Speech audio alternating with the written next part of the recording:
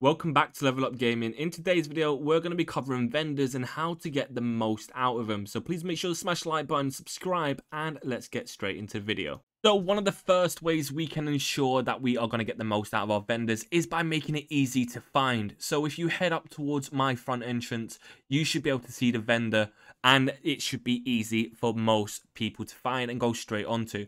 Also, as you are running down the main road here, heading towards the Wayward, you are easily going to see my vendor, or from this perspective right here, you are going to see Vault Boy pointing at something and you are going to know straight away that tends to be where the vendor is. So make sure it's lit up, make sure you have it got it connected to power and it's nice and visible, but also make sure it's easy to find and easy to be spotted. This is one of the main things you guys should do straight away when you are building a vendor. Don't just leave it in a dark spot or make a trap area for someone to be running all the way around your house to be able to find it. You want to make sure it's nice and visible and it's not secluded. The only way you can't see my vendor is if you're approaching from this side over here. But most people, when they leave Vault 76, or if you travel to my camp anyway, will end up seeing it in this direction, which is perfect for me. So this is how I can get the most out of my vendor, by making sure it has a good impact.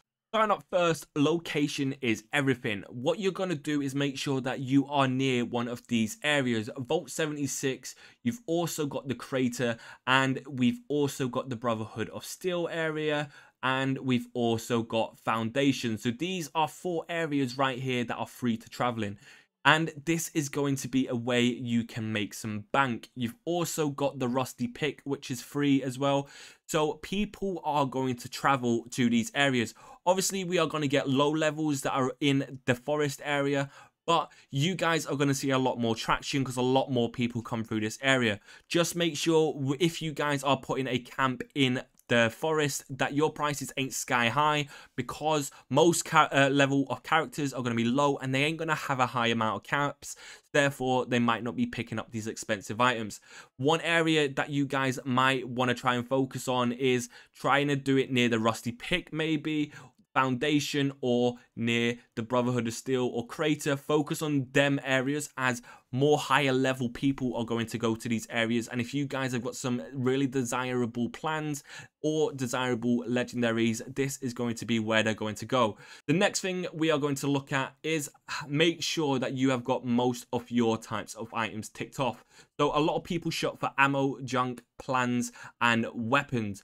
Some people shop for outfits as well, so make sure you're trying to tick everyone's boxes. Some people have different items that they go around looking for and jumping from camp to camp.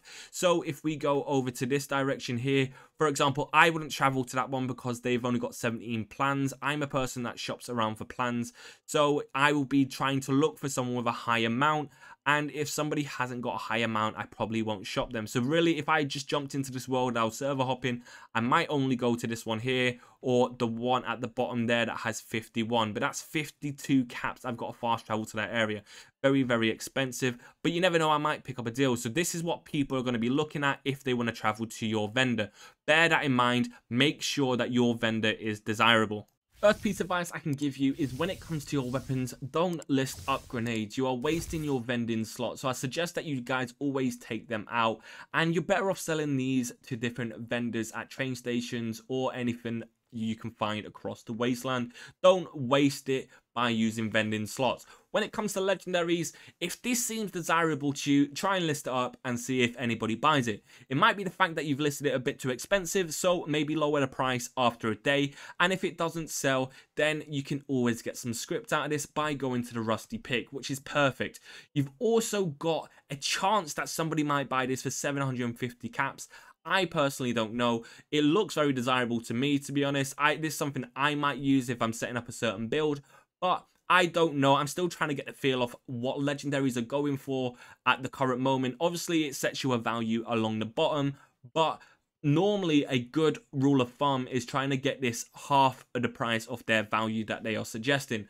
Sometimes people might not be picking them up at all, but another type of thing you can look for is the Nuka World events at the moment that are popping off, they are giving you different legendaries, and these are going to become very desirable once these events and the Nuka World is finished, because not many people can get these weapons any longer, and it might increase the price for sure. So I would heavily suggest that if you guys can, maybe keep one of each of these outfits. If it doesn't increase, well, you've got something for a collection that you can put up around your camp to make it look quite cool. The next thing that you guys might want to look at is your different outfits. You can have different outfits that are actually worth a lot of caps. And I do know one of these fireman sets are worth a lot. I'm not entirely sure. If you guys know, let me know down below.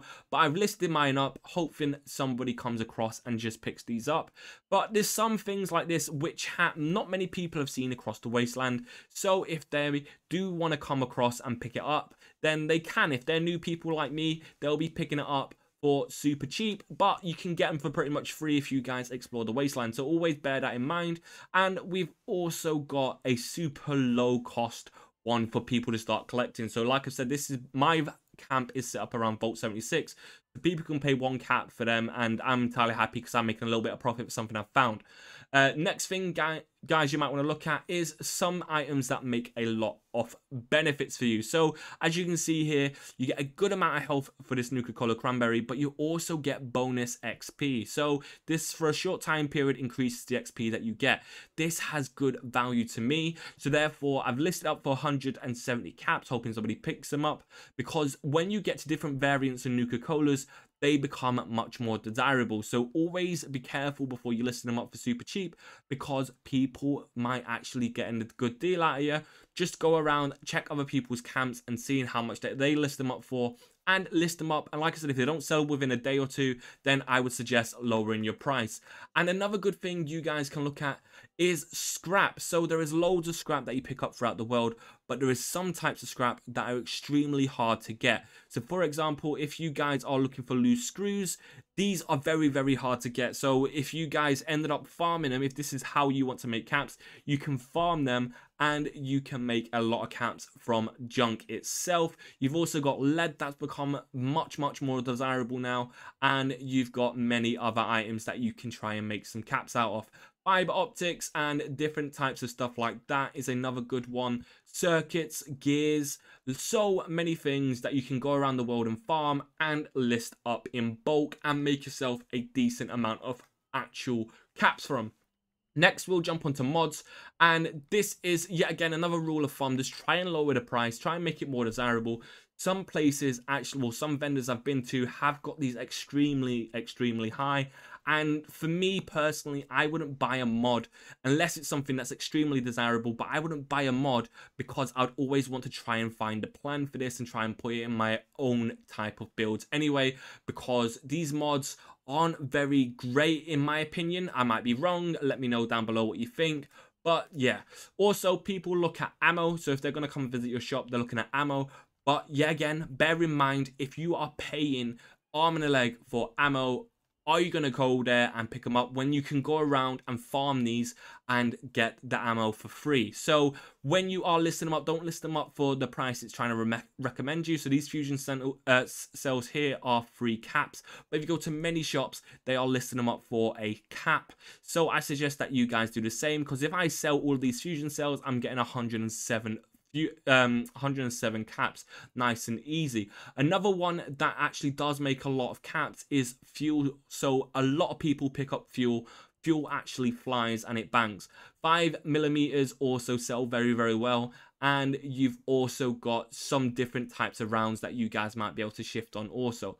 So bear that in mind, have a feel. If they don't sell in your shop, then get them out and find something else. Not everybody that comes to your shop is going to want to pick everything up, so bear that in mind. And sometimes you might join a world and it's dead. So if you join a world and there's only you and another handful of players in, then maybe they are not going to be picking up all of your items. So don't do anything. Don't take them out. Don't lower the price. Just bear that in mind, that the world has a low player base, so therefore you ain't going to be getting visited in your shop very often. So when you come to the point of impact of sale, you can see straight away that this guy has 2 shops. That's great. So that means 2 people can shop at once, and that is really, really good, because sometimes you can lose out because you have 2 people come to your camp at one time, only one can shop and the other one doesn't end up looking at it. They tend up going to different shop altogether.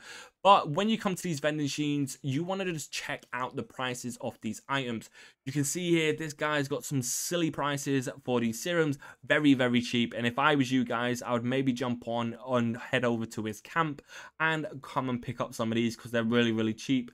But yeah, so just have a look. And some things like these comics, as you can see, their base value is 400 caps, and this guy is selling them for 75 caps. Some people want to build a collection, and this means that they might want to pick these up. So if you guys do see them across the wasteland and you haven't got any more space on your stand or displays for these type of items, then maybe listing them up for around 200 caps would be my area, or 100 caps between that. I wouldn't list it anything lower than that, really. And you guys might be able to make a massive amount of caps just from you exploring.